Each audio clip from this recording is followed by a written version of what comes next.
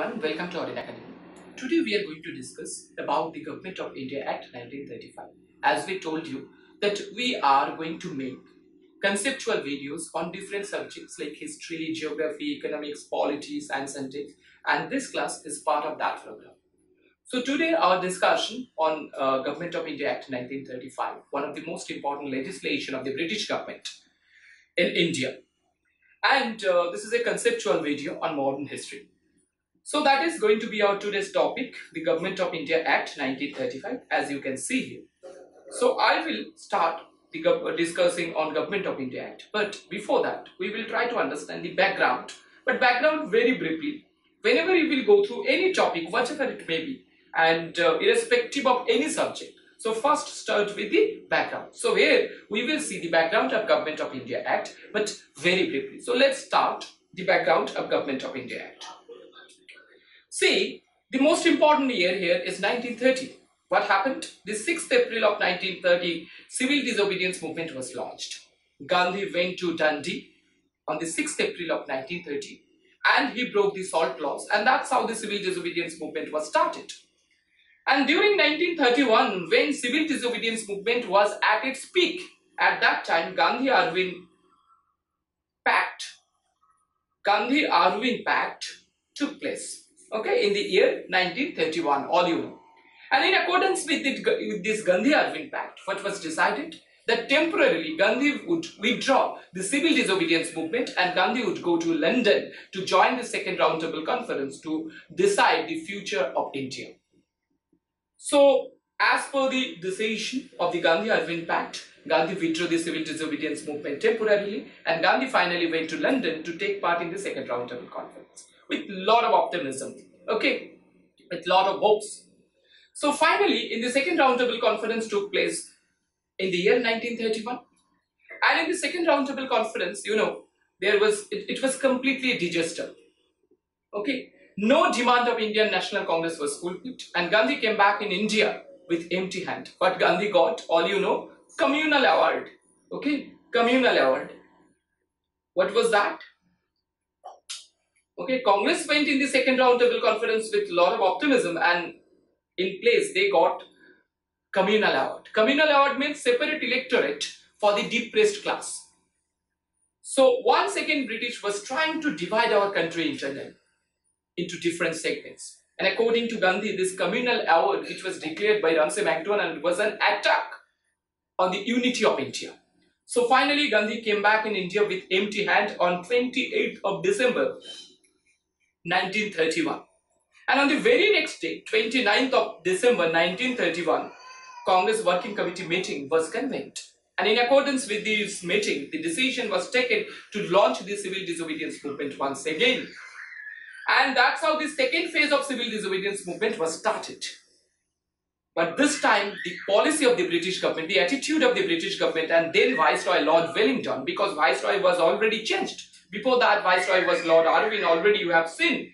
So new Viceroy Lord Wellington, his attitude was completely different. From the very beginning of the civil disobedience movement, or the second phase of the civil disobedience movement, which was started in the year 1932, the Viceroy of India at that time, Lord Wellington, he took the decision that Britishers this time, they would not allow Congress to build the tempo.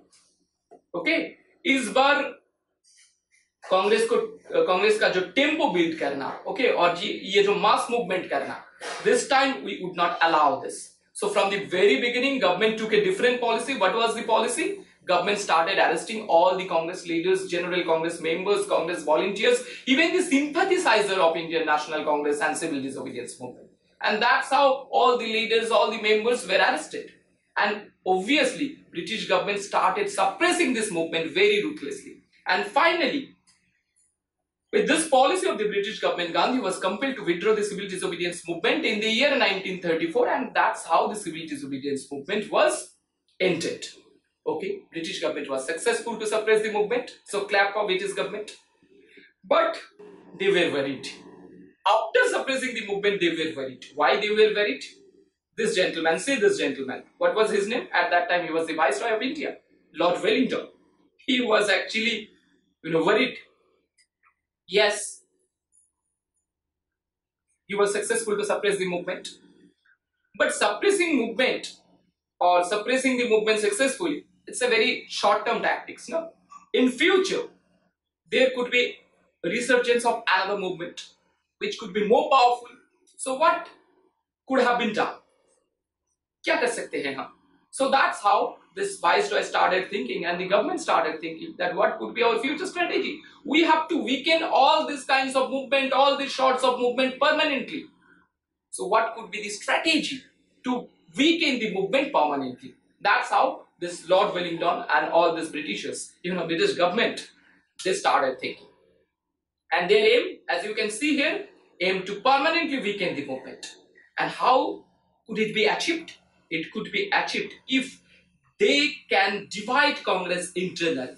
Okay, they can divide Congress internally. Can you remember when Congress was internally divided last time? Yes, after the non-cooperation. When one part of the, after the non-cooperation movement, what happened? When this non-cooperation movement was withdrawn in 1922 after the event of Chauri Chaura on the 5th February of 1922, after that, all you know that Congress was divided internally. One part of the Congress, they actually was in favor of the Gandhian style of movement. That is, they were in favor of the constructive work. And the other part of Indian National Congress, led by Motilal Nehru and Chittaranjan Das, all you know, they were in favor of the council entry, okay, to take entry into the legislature, and they formed Swaraj Party, all we know.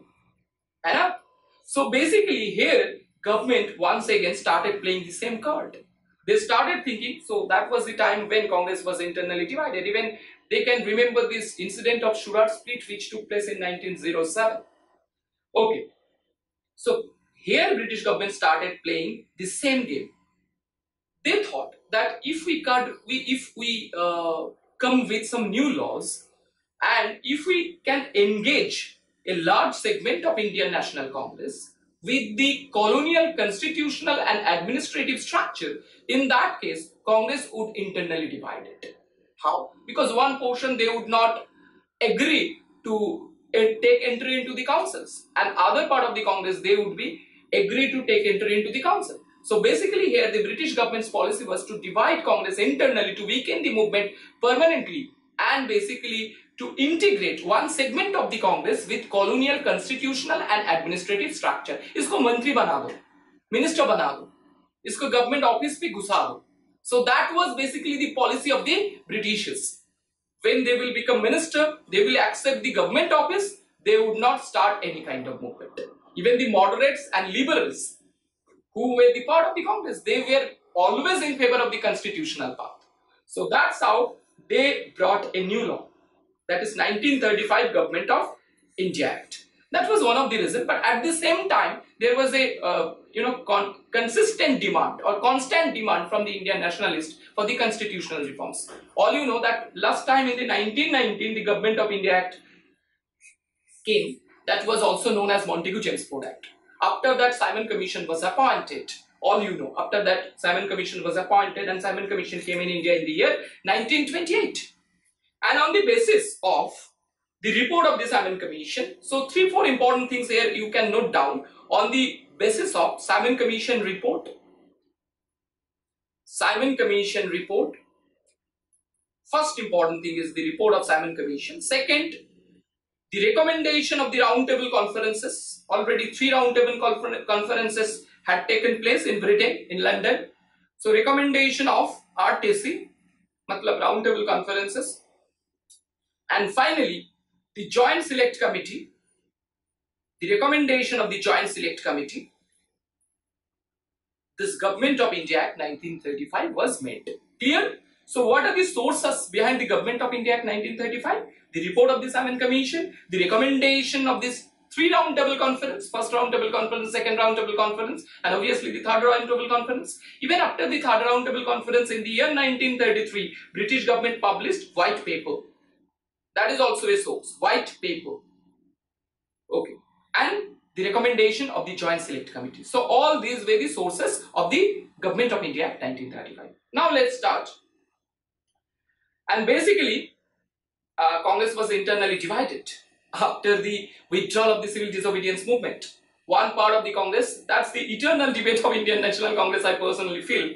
So after 1934, after the withdrawal of the civil disobedience movement, Congress was divided into two segments. Once again, like after the withdrawal of non-cooperation movement, one segment of Congress, they started arguing that they would go for the constructive work, like mass education, like women empowerment, like removal of untouchability, like unity among the Hindu and Muslim. Very briefly, I want to tell you one thing. You know, this is Gandhian style.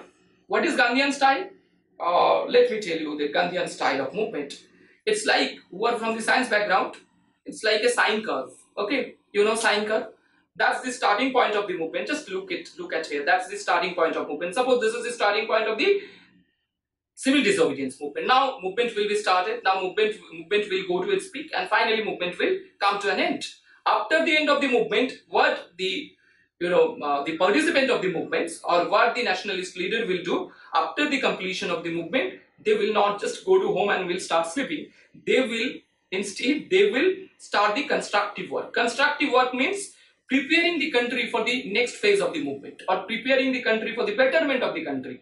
Okay, preparing the people of the country for the betterment of the country, like some constructive work, mass education, like women empowerment, like removal of untouchability, and finally unity among the Hindu and Muslims. So preparing a better country. Okay, that's the part of the constructive work. So this is the part of the constructive work. Then once again from here the movement will start. Then once again the constructive work. So the Gandhian style is movement, constructive work, movement, constructive work. So one part of the Indian National Congress, they were in favor of the constructive work. What happened actually after the non-cooperation movement as well, here the same thing happened after the civil disobedience movement. And other part was in favor of the entry to the central legislature. Okay, central legislature. So these people were called new Swarajists because they had the same argument that we should take entry to the new legislature, and we should create deadlocks there when government will come up with some oppressive or repressive laws with respect to India. So they were in favor of the participation in the election. These people were called new Swarajists. Who were these people? M.A. Ansari, Asaf Ali, Bhulabhai Desai, S. Sattamurthy, B.C. Rai. B.C. Rai means Chief Minister of West Bengal. He was Chief Minister of West Bengal, Bidhan Chandra Rai. So remember the name of this people because they were new Swarajists, and they can ask you the MCQs from here.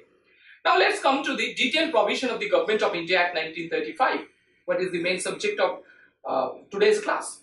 So Govt of India Act 1935. So I have made a diagram here, so you can understand it better with the help of this diagram. And I have designed the Govt of India Act very scientifically. Whenever you will go through any act, because there are so many legislations from 1773 onwards, that regulating act was passed in the year 1773, and there are so many legislations. If you want to remember it properly, you have to design it very scientifically.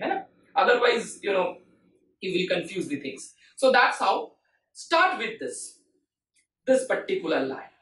So according to the Govt of India Act, it was decided, or one of the most important provision, or the most important provision of the Govt of India Act was creation of All India Federation. Okay, creation of All India Federation. So first, focus on this particular word, All India. What is meant by All India? According to the Govt of India Act, All India means British India and the Princely States. So the All India Federation will be formed, and All India means British India and Princely States.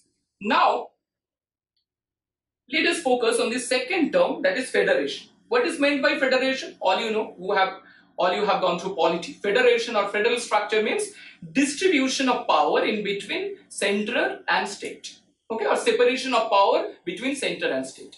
When the lawmaking powers are distributed between central government and state government in accordance with the constitution, then that kind of polity or that kind of system would be called federal system. So here the federation, All India Federation. Now federation, here the same thing happens. See this box. So here also distribution of power between center and state. So for the distribution of lawmaking power between center and states, 4 different lists were prepared. The first list was federal list. That was the list for the central government. Okay, federal list is the list of those subjects on which the central government will make law. Next come to the provincial list, on which the state government will make laws. Next concurrent list, on which both center and state will make laws, and there were residual powers. This residual power was vested to the viceroy. Okay, so we are coming with, when you will go through Government of India Act 1935, you come up with this particular sentence: creation of all India Federation. That's the one thing, if you remember this, you will be able to remember the whole Government of India Act. How? Creation of all India Federation. What is all India? British India and princely states. Now federation. Federation means, all you know, that distribution of power between center and state. Here the same thing happened. 4 different lists were prepared on which central government or state government will make laws. For the central government it was federal list. For the provincial government, at that time it was provincial government. Now it is state government. Provincial government, the same thing actually. Provincial government will make laws, that is provincial list, and finally concurrent list on which both will make law, and finally that residual power which was vested on the governor. Now let's come to this distribution of power on between center and state. Let's see how state was at that time. You know, the most important thing about the Government of India Act 1935 was provincial autonomy was given. Provincial autonomy, you know, most of the departments were given to the ministers. Okay, most of the important departments were given to the ministers. So provincial autonomy was introduced through this Government of India Act 1935. Next important thing is diarchy was abolished. All you can remember, 1990, through this Montagu-Chelmsford Act, this diarchy system was introduced.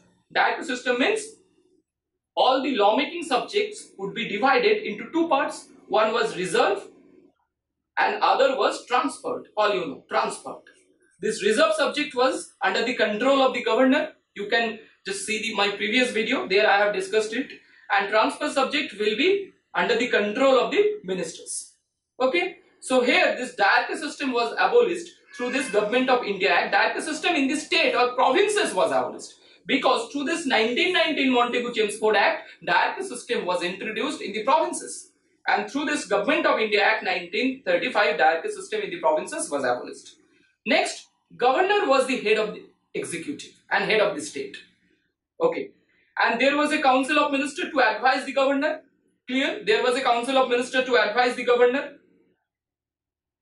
But the problem was, you know, provincial autonomy was given, diarchy was abolished, governor was the head of the executive, and there was a responsible ministry to advise the governor. But the problem was, special powers were given to the governors.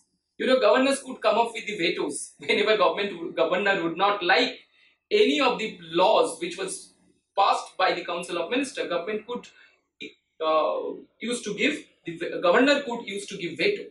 So governor had this power to give veto. So special power of the governor. Even governor, if the governor wanted, governor can dismiss the ministry also.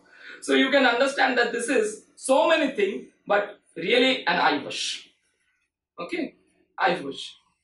You are telling so many things, you will get this, you will get this, you will get this, and finally you are saying condition applied. Okay, so you can understand that in case of the provincial autonomy, what was happening, what kind of provincial autonomy was it. Finally, let's see this diarchy. Diarchy was abolished in the state or provinces. Now we will see how the centers were at that time. In center, the diarchy system was introduced. Okay, so somehow British liked this diarchy very much. So they have, you know, abolished diarchy in the provinces, and they have come up with the diarchy in the centers. So diarchy means division of the lawmaking powers into 2 category, that is reserved category and transferred category. Now reserved category was under the control of Governor General, because okay, so reserved category consisted of defense, ecclesiastical affairs, means church related, external affairs, praise, police, taxation, justice, power, resources, tribal affairs. That means the most important things were under the reserved subject, and the less important things in the sense I am telling you that in the eye of the British government, what they felt that less important for them, like education, health, these were under the hand of the ministry. Okay, so that's how diarchy system was introduced in the center. And under the diarchy system, there were 2 different lists, reserve list and transfer list. Reserve list was under the control of the Governor General. The other points of the Government of India Act 1935, if we see, the bicameral legislature in the center was introduced. Okay, and in some provinces also bicameral legislature was introduced, like Bombay, Bengal, Madras, Bihar, Assam and United Provinces. A federal court was introduced or a federal court was established. Why the federal court here? Federal court in Delhi was established. The reason was, already we have seen that All India Federation has been created. So federation means, what is the meaning of federation? Federation means distribution of power in between center and state. If any kind of disputes take place between center and state with respect to this power sharing or power distribution, in that case this federal court will come into the scene and they will look into the matter. Okay, so federal court was for the resolution of the disputes between provinces and the center, okay, with respect to this power sharing. And finally, the act provided for the establishment of the Reserve Bank. Okay, so these are the other provisions of the Government of India Act 1935. One more important thing, you can ask me that, sir, who were eligible to be elected at that time, or who used to cast their vote? So at that time, you know, this the percentage of electors that was increased. 14% of our populations were eligible to cast their votes, and on the basis of two important parameters. The parameters, you know, one is education and other parameter was wealth. So these were two important parameters. On the basis of this, basically 14% of our population was eligible to cast, or 14% of our population was eligible to cast their votes. So that's how the Government of India Act. In the next class we would see that what was the reaction of the Indian National Congress and different political parties with respect to this Government of India Act. So one last thing I just want to tell you, and I would end this class here. The Government of India Act, so you have to remember the Government of India Act by remembering a single line. The first important line is creation of All India Federation, and now you would focus All India and Federation. All India means British India and princely state. Now federation means where, federation means that kind of polity where the distribution of power take place in between center and state. Here also 4 different lists were prepared, okay, for distribution of the lobbying powers between center and provinces. Already you have seen this 4 different lists. And finally center and state, that means how the center was look like, how the state was. In case of state, provincial autonomy was given. There was a ministry. Governor was the head of the executive and governor was the head of the state, and there was a ministry to advise the governor, but governor had the special powers. Governor had the power to apply veto, absolute veto obviously, and governor had also the power to dismiss the ministry as well. So that was basically an IVAS. And the most important thing about the provincial legislature, diarchy was abolished in the provinces, and that diarchy was introduced in the center. And all you have seen that what kind of changes took place in the center, and 14% of our population was the electors at that time. So that's how we ended today's class, the Government of India Act 1935. I hope you have understood. We will come up with a new conceptual video in the next session. Up till then, stay tuned. Thank you very much. Subscribe, like and share our videos. Thank you very much.